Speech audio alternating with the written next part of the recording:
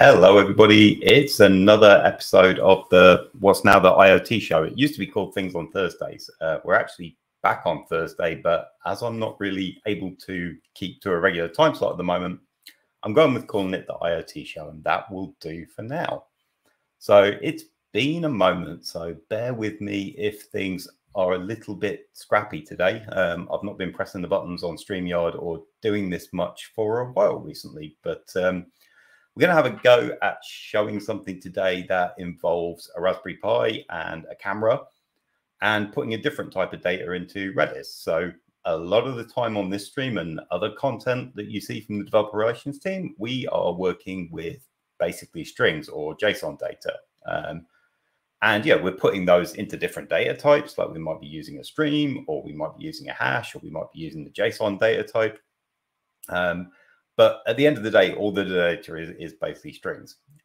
It's usually like UTF encoded text. What we're going to look at today, which is something that a community member sort of asked me about and I'd wanted to do for a while, and I was like, okay, I'll do a live stream about it, is how we can store image data, well, binary data, but specifically image data.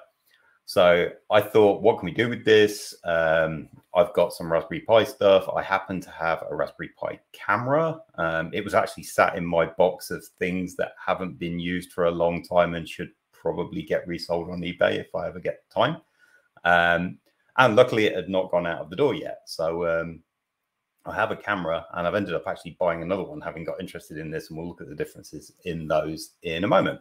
So what we're going to try and do now is look at setting up some image capture with Redis. We want to capture the images, store them in Redis, and we're going to use the Raspberry Pi for that. And then we obviously want to be able to see what we've captured, so we could do something later with it. I'm not going to do any like interesting processing on the images. We'll keep this one kind of simple, just store and retrieve the images. And looks like Kevin's along. Hi, Kevin.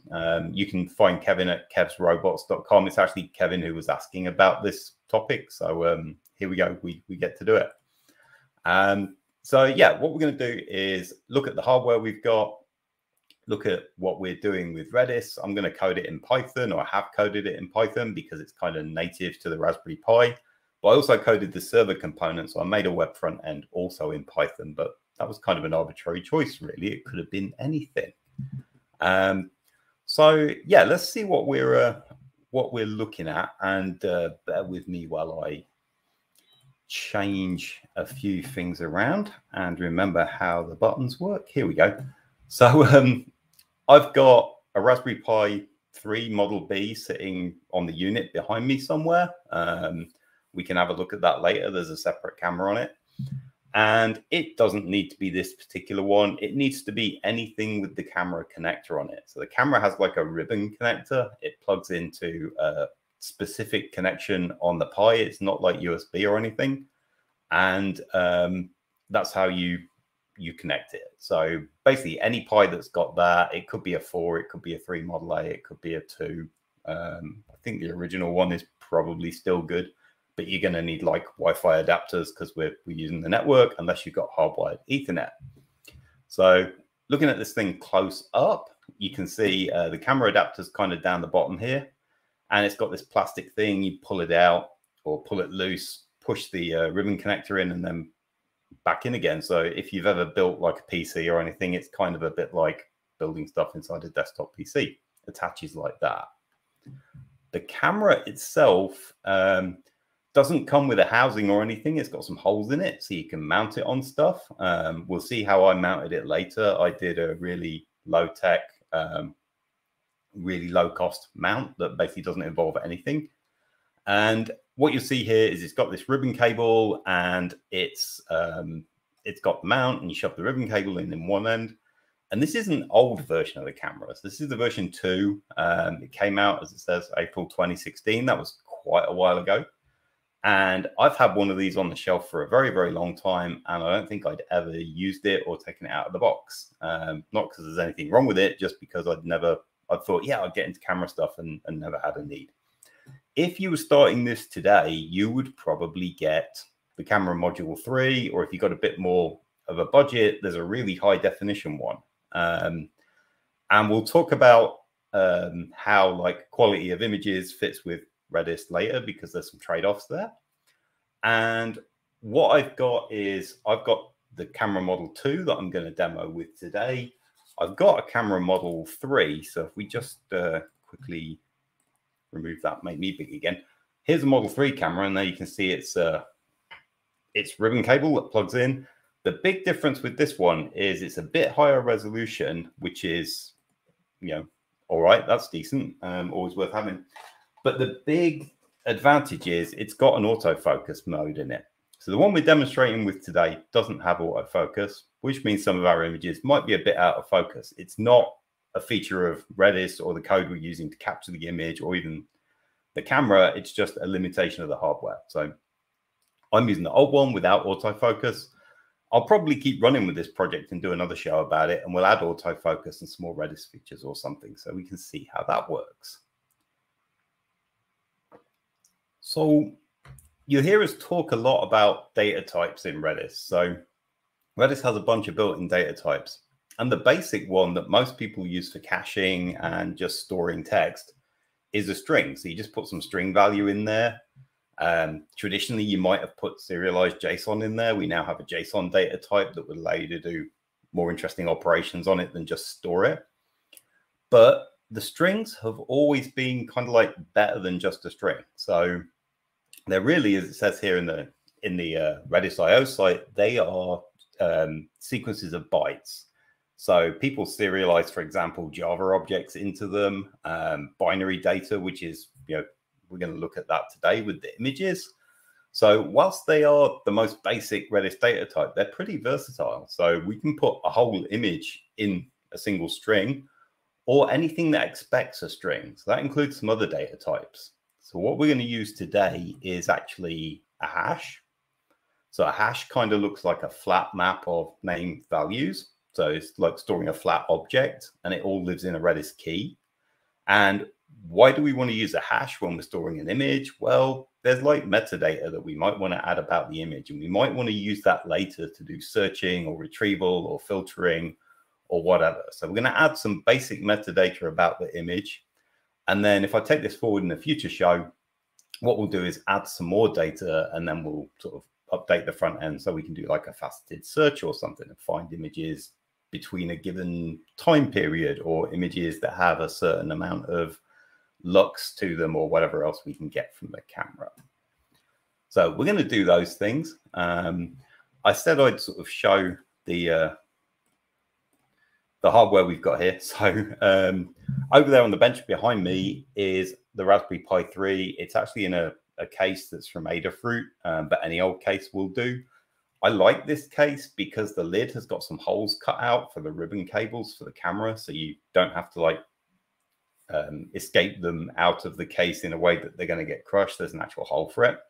So that came out, and you probably can't see it. I should have used a different color, but I went with the super cheap and convenient method of just, that's black electrical tape around the ribbon cable there. So the camera is just literally taped to the Raspberry Pi. So it kind of looks like some sort of miniature speeding camera or something. And then over there next to it, we've got a Domo Come plush toy just as our model for today. And we'll prove that we're taking live photos later by putting some other things in there with him. But that's our camera setup. So we said we'd revisit that. And so we've got all of this stuff, which is not very much stuff, actually. We've got a Raspberry Pi. It's got an operating system on it. It's connected to the network. It's got a couple of configuration things in the Raspberry Pi config for the camera. You have to turn the interface on and tweak a couple of other things. I've documented those in the GitHub. We won't go into setting up the hardware in this case. And then for software, I decided to go with Python all the way across the whole application. So we need to talk to Python, or we need to talk to Redis from Python. And for that, we need what's called a Redis client or an SDK or a driver. In the Redis world, they're called clients. With other databases, you might have heard them called SDKs or drivers. Same thing, really. So what we're doing here is we're using one called Redis Pi, which is pretty popular. And we're going to use a couple of features of it. We're going to use the ability to call Redis commands, and we're going to use the ability to handle binary data. We then also want to show what we've received. So I thought, why not do that with a web application? It's kind of the obvious way to do something when you've got data in a database. So this won't be a tutorial on the Flask framework, but Flask is a really good framework for building web applications or APIs or whatever you want to build in Python. It's pretty well documented. It's easy to get up and running with. So we'll have a small Flask application that, for the purposes of today, is just going to show the images and make them look nice on a web page. I'm not a front-end developer, so making them look nice is basically, I outsource that job to usually the Bulma framework, which is a very easy to use HTML, CSS, whatever you want to call it, lightweight, front-end framework that doesn't need you to learn all of the stuff that you might need to do to use, say, a Vue or a React. And it doesn't need a compile time step and all that stuff. So we're going to put images in what look like roughly this card component. So if you're familiar with certain popular social media sites, you know, people might post short updates and they might have a view like this, or their profile might look like this. And Bulma provides this out of the box. And basically, we just use some pretty simple HTML tags and use their classes on them. So they've done all the CSS for us, which is great because you don't want me doing your front end. So given that, what we're going to try and end up at is something that looks like this. So we've already gone ahead and built this. It exists. It's in GitHub, and you can use the link down the bottom to get there. I'll put it in the video description afterwards if it isn't already there. But what you'll get when you're running the application is just this simple view of all of the images. It is really, really simple. I haven't thought about anything like scale. What if there's thousands of images and maybe I should lazy load them? Or what if I want to do some filtering on those images? That'll be a topic for another day. So today's just about getting the data into Redis, pulling it out again, and making sure that we didn't corrupt it. So, you know, a good image goes in, good image comes out, it renders in the browser. That's what we want to see today. So with that said, I'm going to start looking at the source code a little bit, and then we'll have a quick demo of this. And that's pretty much the scope of today's stream. So let's switch over to trusty VS Code here. I organized this into a couple of components. So there's a Pi component, which is going to be the image capturing code that runs on the Raspberry Pi, and the server component that can kind of run anywhere. So I'm going to run it on the local Mac here. It could run on the Raspberry Pi as well if you wanted to put the server on there and have everything on there for some reason. The only thing that they both need to have in common is the same Redis instance. So the camera on the Pi is going to write into Redis. The server is going to read out of Redis. They both need to be looking at the same instance of Redis to be able to do that. So we'll begin with let's begin with capturing some pictures. So I've got a very simple capture script here. We're not going to do anything clever. Again, in a future stream, we might do something like add an arcade button for, you know, press and it takes a picture, or add a motion sensor, and whenever there's motion, it takes a picture. So you might build like a wildlife detector out of that or something. I've gone for the bare minimum demo of we are basically going to sit in a while loop and take a picture. And let's make this a little bit bigger for everyone. And at the end of our while loop, we are just going to go to sleep for 10 seconds. So we're going to take a picture every 10 seconds, and that's all we're going to do. But from this, we could obviously change this around, put the picture taking stuff in a function and call that function like on an event. So if a button's pressed, or if a noise is detected, if we've got a microphone type sensor plugged in, or whatever else, motion sensor, if we've got a PIR. So we could do something like that. Let's have a look at how this code works. So there's a really good library for the Pi camera called Pi Camera 2. I'm just going to bring up its data sheet. You can obviously use USB cameras or other things with the Raspberry Pi, but the great thing about their own products is they are just so well documented. So this Pi Camera 2 library has, yeah, it's completely documented, and they cover advanced cases like let's just get on with using TensorFlow or FFmpeg and we can capture videos. I just wanted the really simple case of capturing images down here. And they cover that really, really nicely. So I read that and was able to learn about it. And it, you know, it's very well documented. It works great. There are some subtle differences between the camera version 2 that I've got and the camera version 3 with the autofocus. And we'll come to those if we go with version 3 in a future stream. But for now, basically, all I need to do is create a Pi Camera 2 instance. And then, not entirely sure if I really needed this or not, but Start Preview, I think, kind of turns the camera on a bit. And maybe with an autofocus one, we'll get it to focus on something. And this is designed for like desktop operation too. So we could pass in something that represents a preview window if we had like a GUI application and we wanted to look through the camera. We're headless. We're running on a Raspberry Pi that's behind me, so don't need one of those. We can then also go with a configuration object, configure aspects of the camera. So you can configure the image resolution, and I guess for the autofocus one, whether or not the autofocus behavior is turned on, and a whole load of other things. I just went lazy and went with the standard configuration. So that's going to use basically the maximum resolution that this camera supports, and we'll see what that means later. And then we just tell the camera object, use the configuration. So now we've got like a camera object we can use for stuff. We want to store everything in Redis.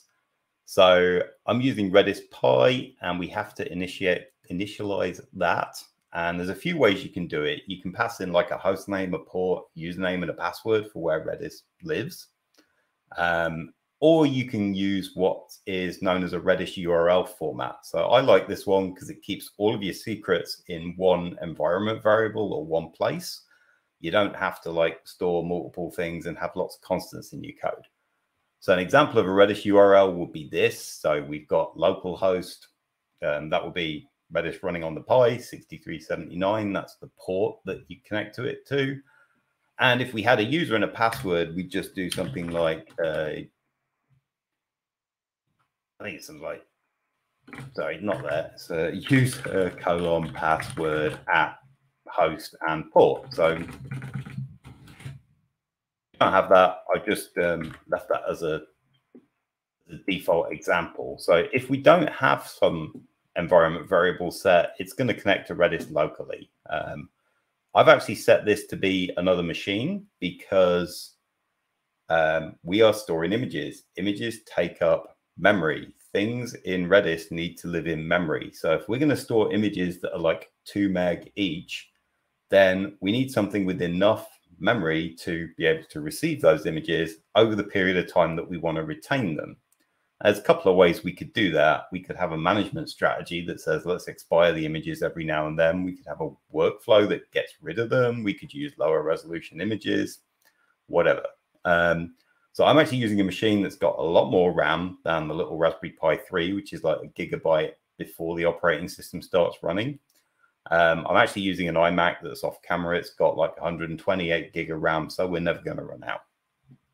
But in a production system, you want to think about that as to how long you're keeping the data, how big it is, whether you need to use a cluster or something to spread your Redis out across multiple machines so that you can get bigger servers, or go ahead and sign up and use Redis Enterprise.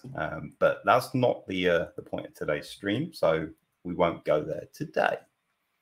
So once I've got my Redis connection established, then I can start the camera up properly. Again, I'm not really sure what Start Preview does versus Start because I'm running headless. I don't have a visible preview to see when that starts. And then I've just got this loop. And what I want to do is capture an image, and I want to store it in Redis. So the normal way that we capture an image, and actually the method on the camera object we're going to use, is to capture a file. So we would want to capture a file. And usually we dump it to the file system. So we'd store it as like whatever image name .jpeg or .png or whatever we want to use. I think the library supports JPEG and PNGs. I'm not. Oh, and RAW. I'm not sure about GIF format, but I went with JPEGs. So normally we'd want to store that in a file, so I could pass in a file name. As I'm not using the file system as the sort of system of record for these images, I want to put them straight in Redis. So I want to capture that image file, keep it in some in-memory structure, and then put that in memory structure in Redis. So I'm using a Python bytes.io stream array, whatever you want to call it, which looks like a file as far as library code is concerned, but lives in memory. So whenever I capture the image, I'm going to store it in this bytes.io image data structure. And then I am going to also remember when I took that image. So I'm going to take the timestamp of that from ultimately the operating system. And the reason why I want to do that is Redis is a key value store. So we store everything against the key, and keys kind of need to have unique names. So having a timestamp as part of my key name helps me out, because I can be like, well, this is the image that was taken at this timestamp, and no other image that we ever take will ever have that name again. So we won't overwrite an older image or an existing image or something else in the database. And it's a good idea to give your keys sort of meaningful names, and also use what we call a namespacing strategy. So here I'm using image as a sort of static part of my key, and then I'm using colon as a, oops, let's not get rid of that.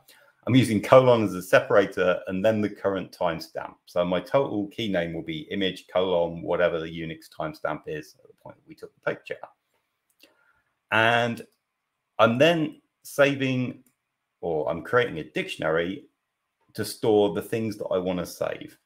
So I remember I said we wanted to use a Redis hash. So it's like a flat map of name value pairs. So inside this key image current timestamp, we get like a miniature Redis, if you like. We get a miniature name value key value store.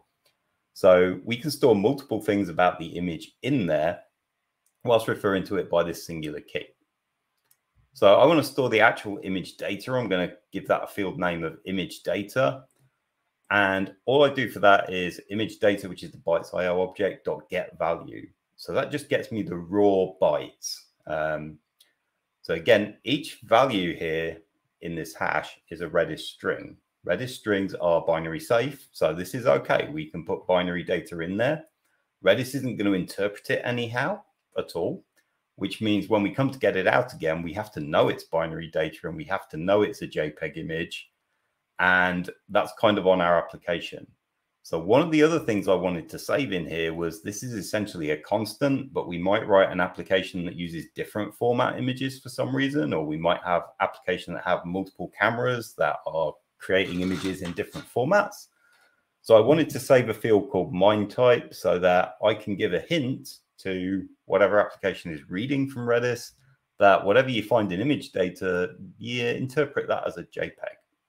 And we'll see how that works when we look at the front end. And then the other thing I wanted to put in there was it's part of the key, but it's also going to be useful to have in there for later if we want to do some searching on this, is the timestamp that the image was taken at. So we're going to put all of those things into a dictionary, and then we are going to store them in Redis like this.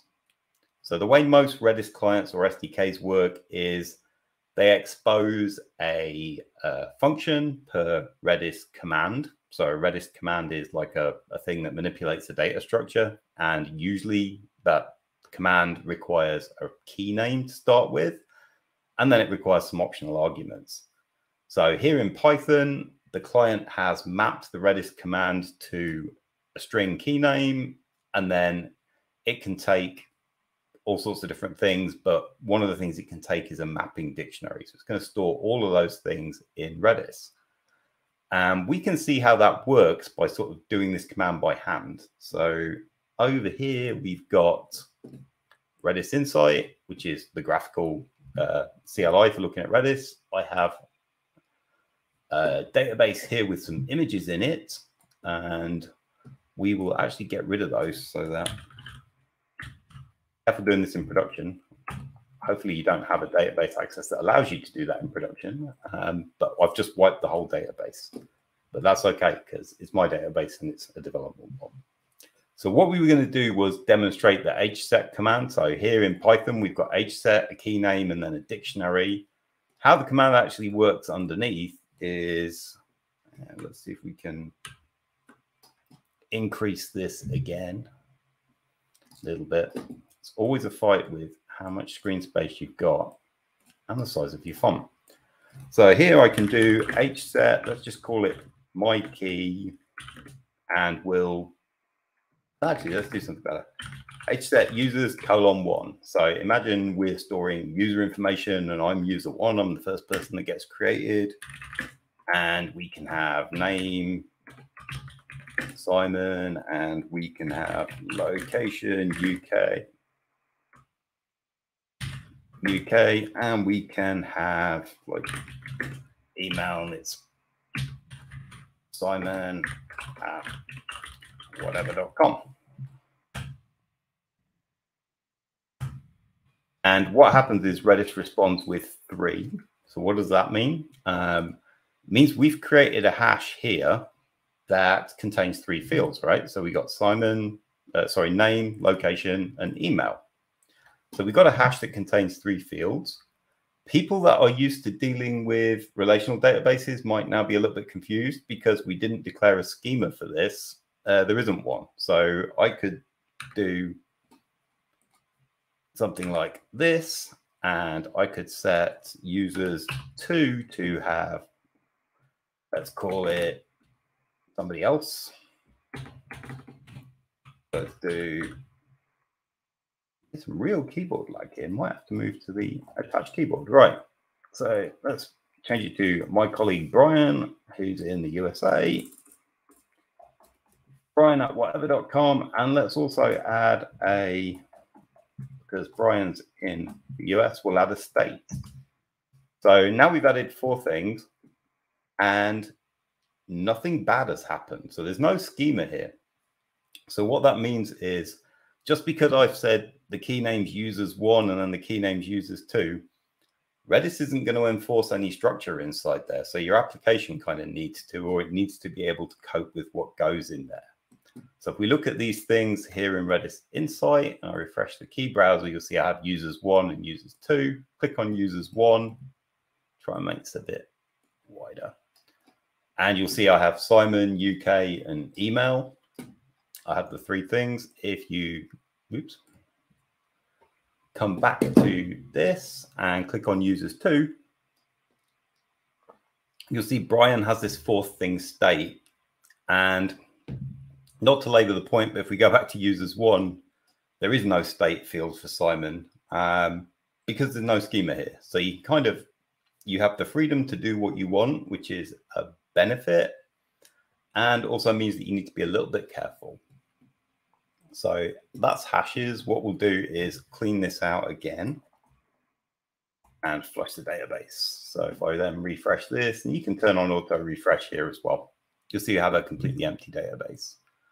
Let's just make this a little bit smaller for the future. So back to our code. So that's hset. We're going to create this hash in Redis and we're going to store these things. So we're going to create a 3-element hash. It's got these names and it'll have these values, and one of them will be binary data. And going back up here, this picam2.capture file, it captures the file into like a, if I give it a file name, it would dump it to the file system.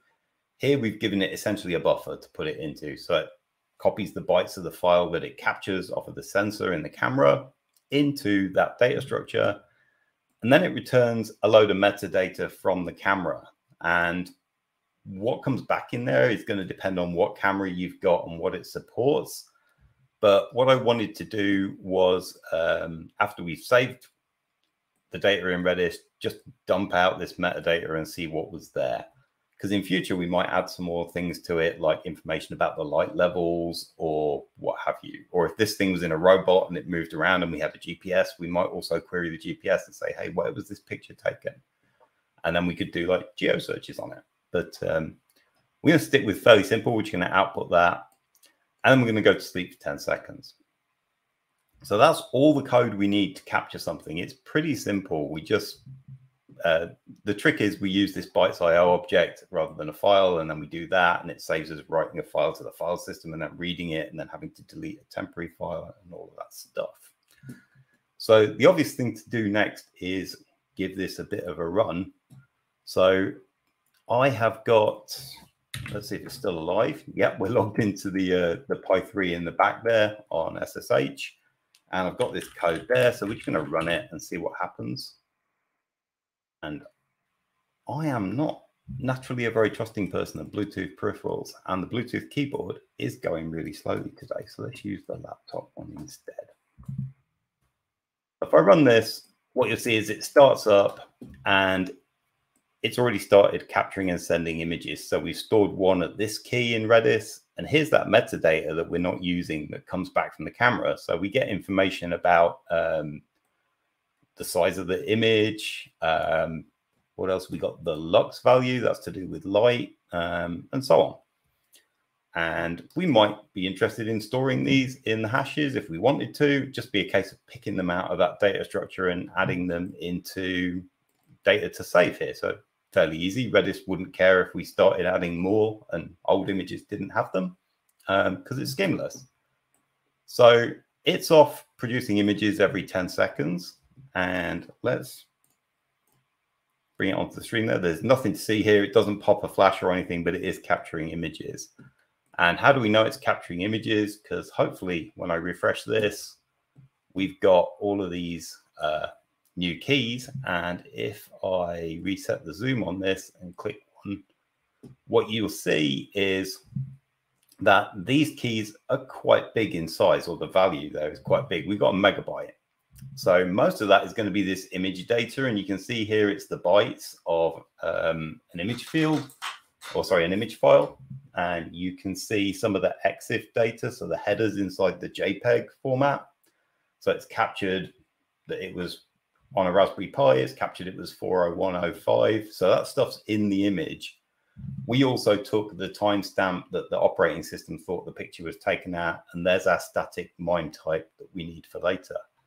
So we are building up more and more of these, and some of them are slightly different sizes. I think this is an approximation, so this will be just closer to 2 meg than 1 meg, 1.657, 1.496. So image size varies a little bit, but we are now kind of burning through memory here. So remember, Redis is fast. It's fast because all the data lives in memory. Even if you use some of the persistence strategies, that all reads will come from memory. So they're going to be really, really fast. And essentially your writes are going to be really fast because they're into memory. And if you don't want synchronous persistence, then it's going to write to memory very fast and be like, right, on to the next thing. So we are using up a fair amount of memory here. We've used up 22 megs so far. And if we were on higher res images, we'd obviously use up some more.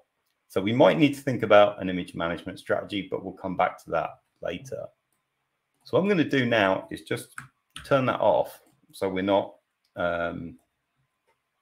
essentially gathering images forever, because also nothing's changing on the camera. We've not got anything sensible that says if something moves in front of Domo Kun down there, take a picture. It's just going to be every 10 seconds. So now we've got some pictures and we can see the data in Redis. It's not really much use to us in there. I was talking to our product manager about this, and we do support different encodings for fields at the minute, or interpreting them as different encodings. I kind of think it would be cool if we could add images. So, don't know.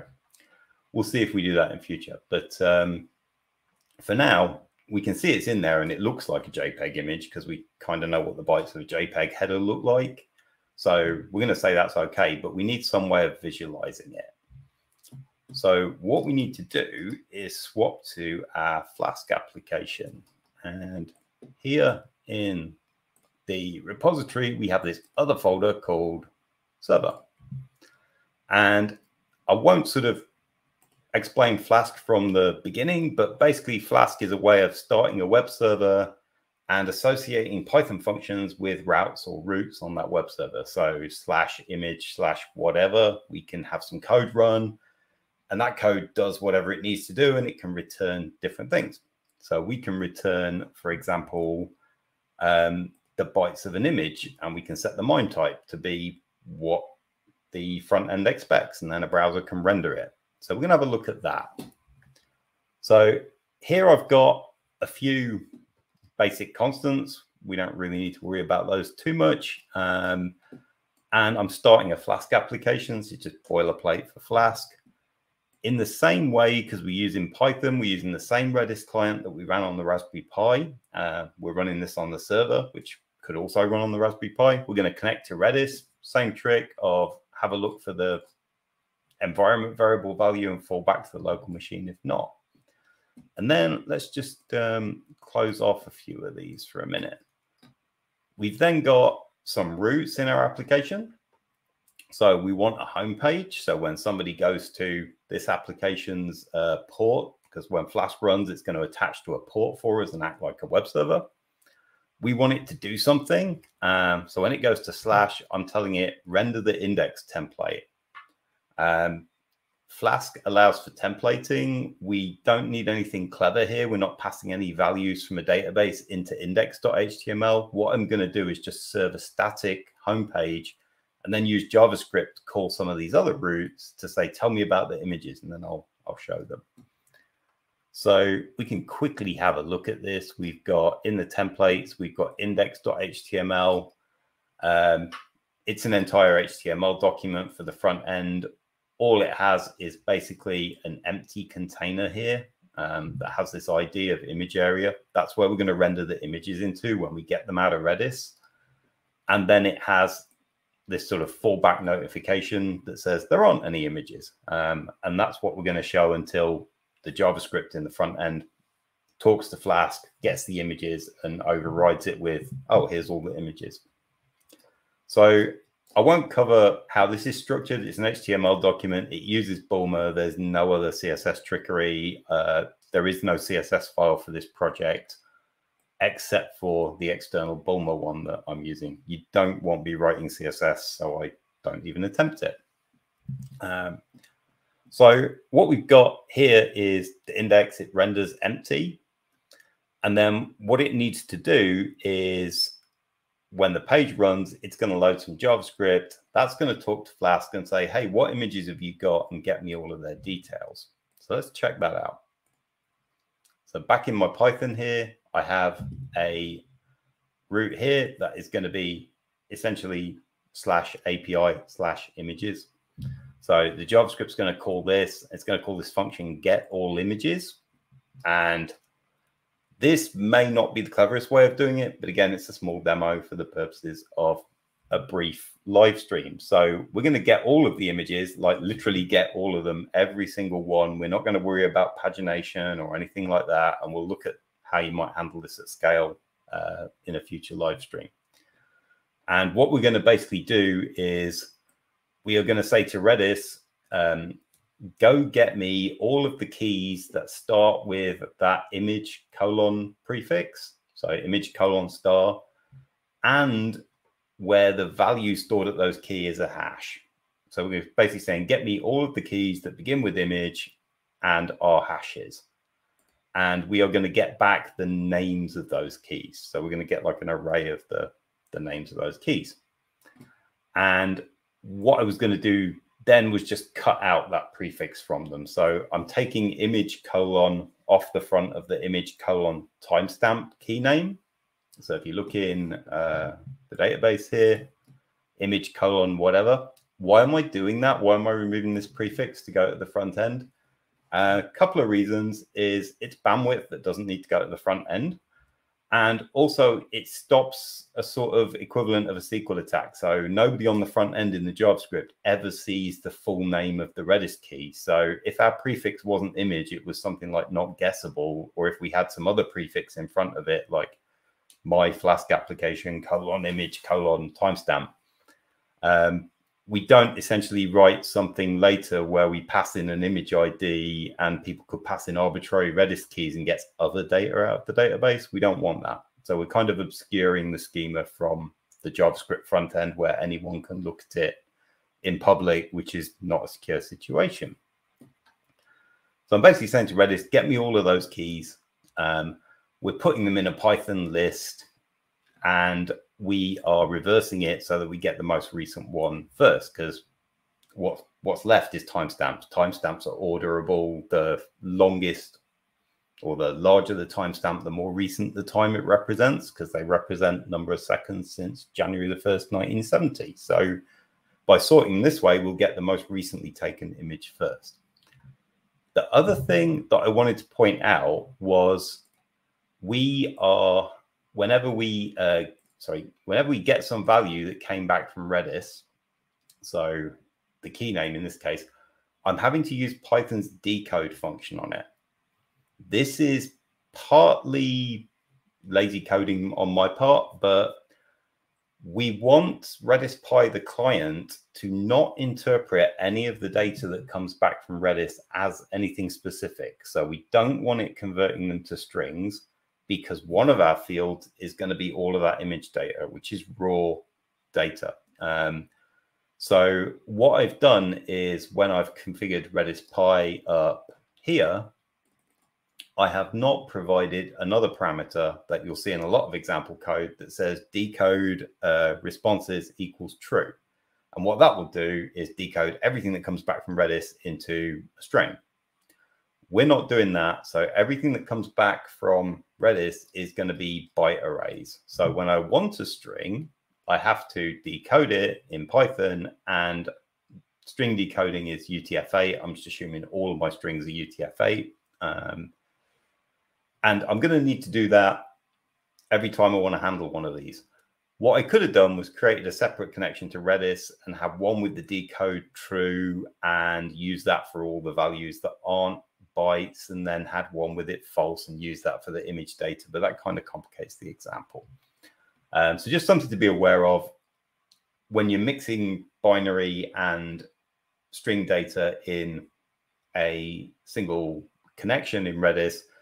The decoding is set at the connection level, so you're going to have to manage decoding your fields, or use a separate connection to the same database, and use one for getting image bytes and one for getting strings.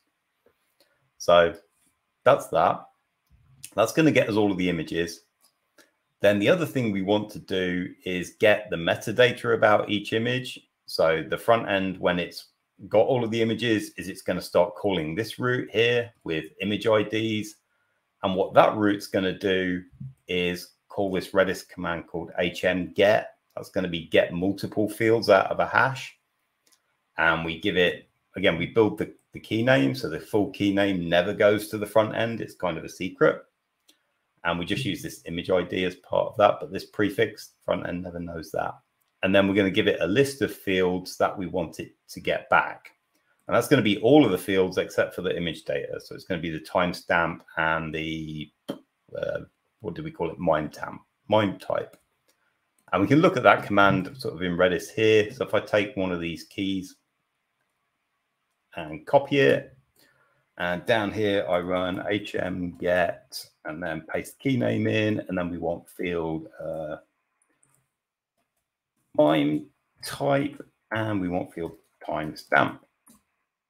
And that's going to return us two things down there, just the values of those.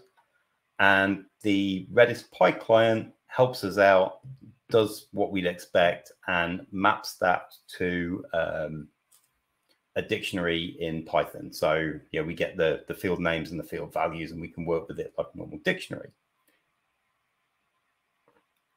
And then again, I'm just having to decode it to return it. So what this will return will be a dictionary of the metadata fields. Flask does us a favor here, and it will convert this to the appropriate JSON output. We don't have to do anything with that. So those are like all of the data things. Then to get the actual image data, we need something that works slightly differently. So what this route here is going to do is, given an image ID timestamp, it's going to get just that image data field, so the binary one. And if we look at that, we're again using the hmget command. Okay, I lied. We're going to get the image data, and we're also going to get the MIME type. And I need that so that when this returns something, the browser interprets what's being returned as an image file, not as text. So what will happen is it will render the actual image. It won't just blur out a load of binary data. So we got a quick check for if we actually found anything, and we 404 if we didn't. So if you put in a trash image ID, and then what I do is I just load up the image data that comes back from Redis, which hasn't interpreted it or done anything with it. It's still raw, which is what we want, into the bytes.io buffer that we used in the camera when we first captured it. And then I have to rewind that to the start. So there's a buffer pointer in that. So I just rewind the pointer to the start because we're now going to read from it. We don't want to append more data into it. And then Flask has a send file method. And what we're doing is sending that buffer back out. And then we're setting the MIME type for it. So Flask will set the appropriate HTTP headers. And we're saying, I want image data and image data 1, sorry, which is the MIME type. And then I have to decode it back to a string. So image JPEG that comes out of Redis, the string, will get decoded like that. And this here will go out as a binary file. So that's the entirety of our code for the front end. So the thing to remember here is, like, the non-string data, we're again putting it into something that Python thinks is like a file in memory, and then Flask is able to send it out to the browser or whatever else requested it if we were building an API as that file without damaging it. And then we can pass on to the front end what data type is really in there, so image JPEG, so that the front end can determine what to do with it. And for a browser, what it's going to do with it, if you put it in an image tag, is it's going to render it as an image, which is hopefully what we get to see. So that's kind of a long lead up to we can now start the server. So over here, I've got the camera. It's not running at the minute. Over here, we've got the server. I just need to activate my virtual environment. So if you're working with Python, especially on a multi-purpose machine like this laptop we're running on, use a virtual environment. So all of your dependencies, so the libraries you're using, so in this case, Flask and Redis Pi, get versioned per project, get installed locally, and don't interfere with other projects. So once I've got that done, I can then start Flask like this, and it's going to start here for us, localhost 5000. So let's take that and let's display it here. And hopefully what we see is, yeah, lots of images of Domo Kun.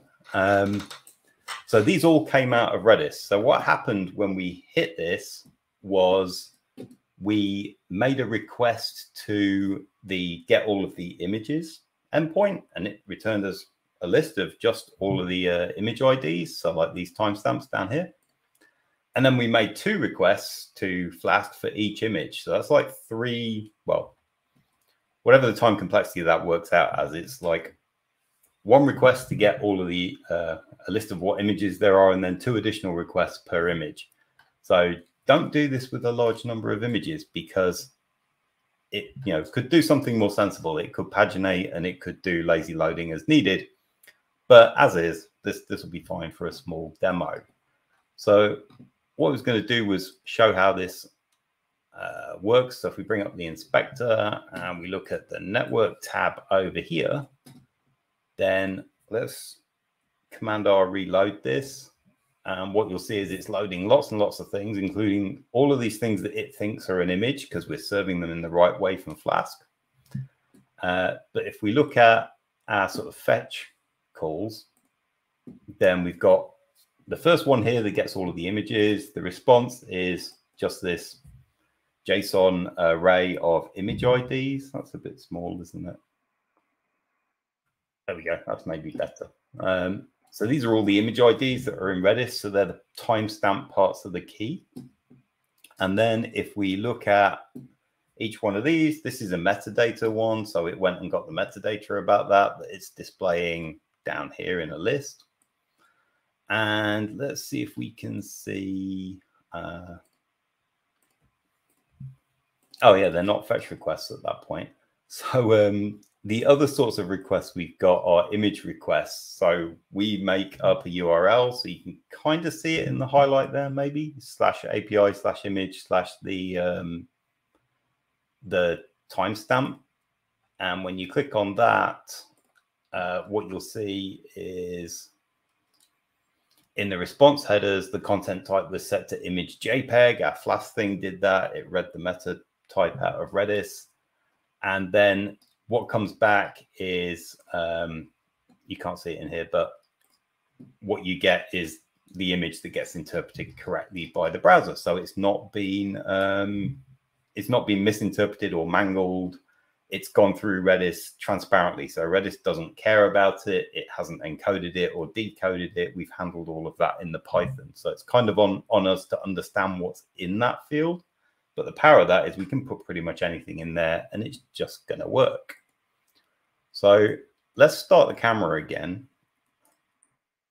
And let's put something else in front of Domocon to prove that we're really doing this. So let's give him a shipping container. And I should probably have built a refresh into this, but so you get the idea. It was a few minutes ago. Since we last captured one, now we're capturing again. If I refresh it, there we go. He's now got a shipping container in front of him. So we're capturing new images. And we are now kind of creating a runaway data problem here. So we've got images that are getting captured ad infinitum, and we're not dealing with them. So there's lots of ways we could deal with them. These could go into like a processing queue or something, and then we could put some logic in there that says, oh, okay, I've checked that image. It's not offensive or it meets our criteria for whatever. Put it on the Instagram feed via an API or whatever we're doing with it.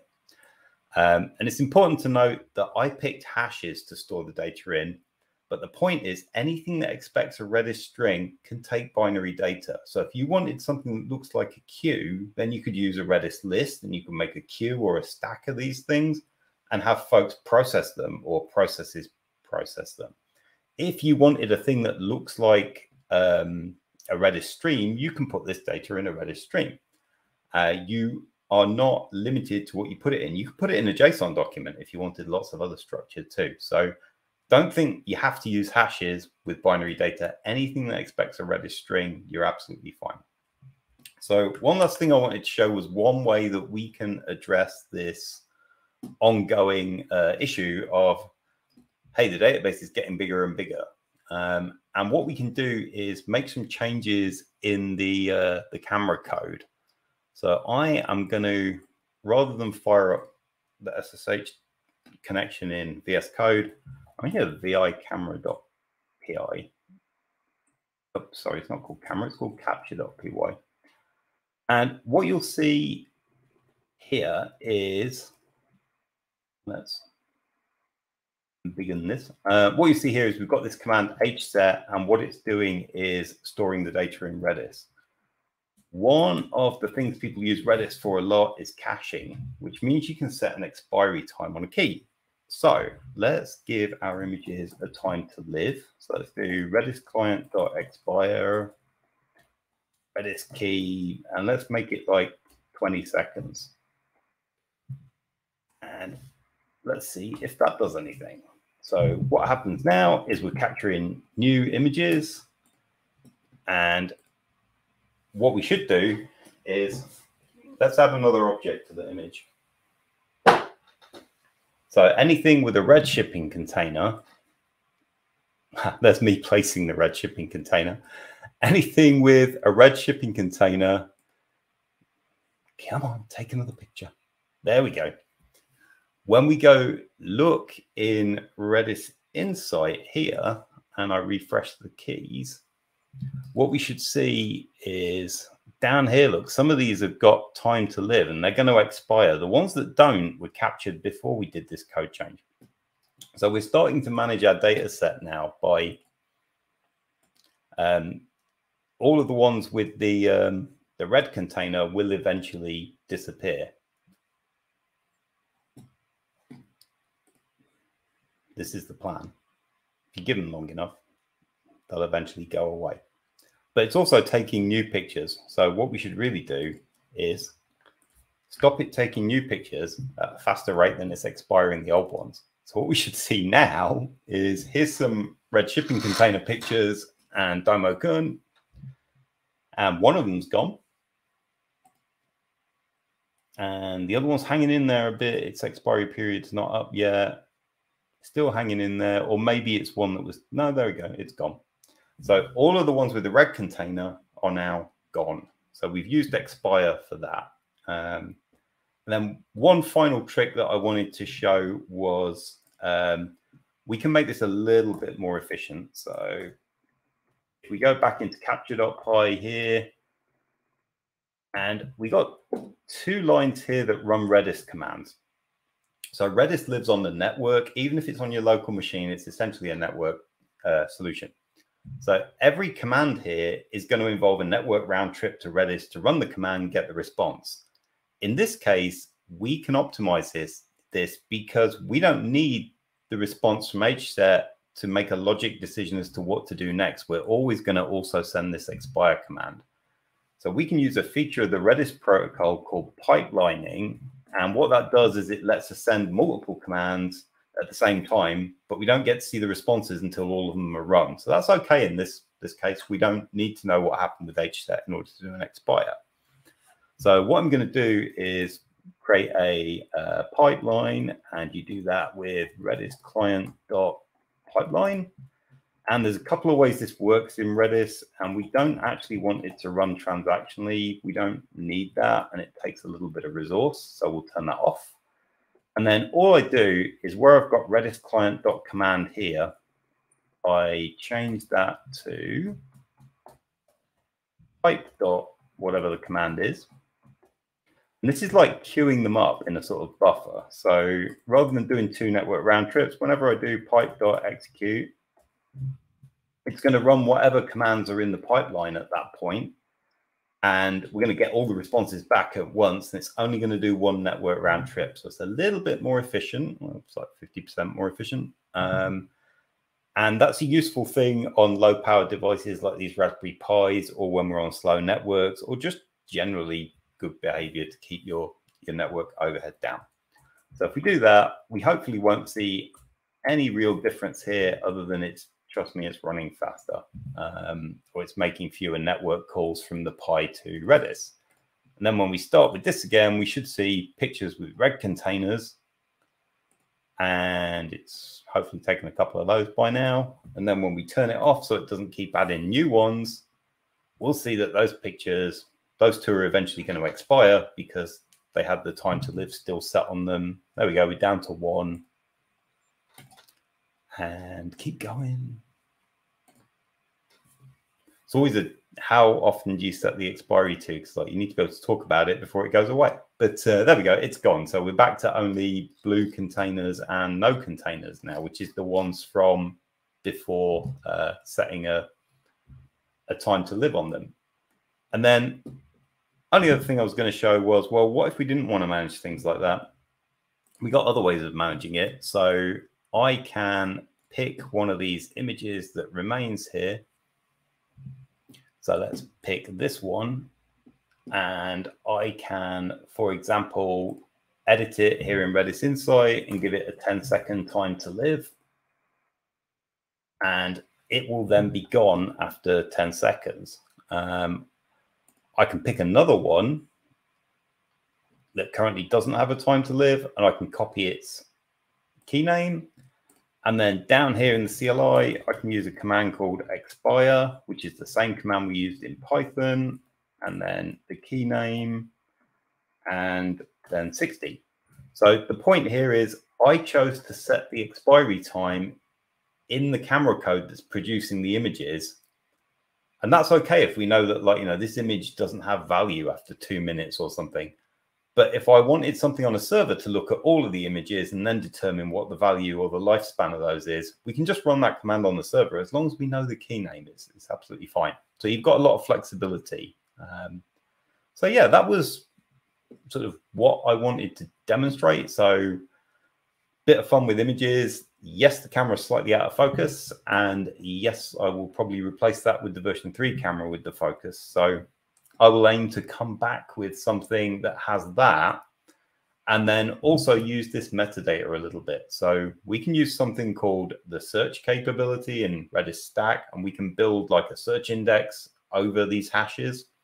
And we can say to it then, you know, find me everything that's a JPEG that was taken between this time and this time when the light conditions were about this many lux. And we can start to do some sort of searching for that. If we got really clever, we could use brain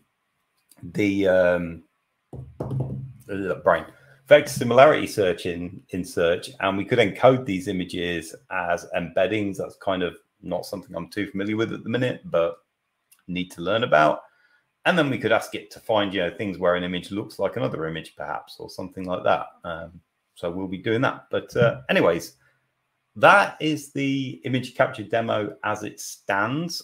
I'm away from streaming for a couple of weeks, so I won't be able to do anything else with this in that time, but I will try to do it in the near future and come back. So again, here's the source code for that. I'm just going to put this in the chat, and with everything we do, this is open source, so feel free to steal my source code and feel free to get a free Redis instance. You can find that at, don't have a banner for it, but just go to redis.com/try-free and you can sign up for it there. And actually all of that stuff's in the README here. I also put separate READMEs for each component. So if you wanted to see, for example, how I had to configure the operating system, here we go. Operating system I was using and some config settings I had to put into the Raspberry Pi to get this to work with the camera library, then please use those because it might save a lot of trial and error setup. These are specific to the Raspberry Pi camera module 2, which is the older one. When I've got it working with the 3, I'll come back and add a section for the version 3. So yeah, that was everything for today. So hopefully you found that useful. And if you build something with it, please do share it with us. We have a Discord server. We would love to hear from you in there. And we do encourage people to like brag about their own projects. So if you've built something that uses Redis or an adjacent technology, or you're doing IoT stuff, then would love to hear from you in there. I'll be back in, it's probably going to be a couple of weeks and change. So watch out for announcements on YouTube and Twitter. And we also have a developer relations schedule page here. So if you go there, you can see what we're up to. Yeah. Thanks very much, everybody. And I'll see you next time. Hopefully that's been useful. Bye.